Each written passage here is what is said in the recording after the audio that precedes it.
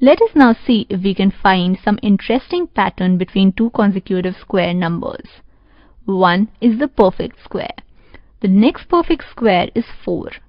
Between 1 square and 2 square there are two non-square numbers, namely 2 and 3. Or we can say that there are 2 into 1 non-square numbers between the two square numbers 1 and 4. Proceeding to the next square number, that is 9, we find that there are 4 non-square numbers. Or we can say that there are 2 into 2 non-square numbers between the two square numbers 4 and 9. Similarly, there are 6 non-square numbers between the two square numbers 9 and 16. 8 non-square numbers between the two square numbers 16 and 25, and so on.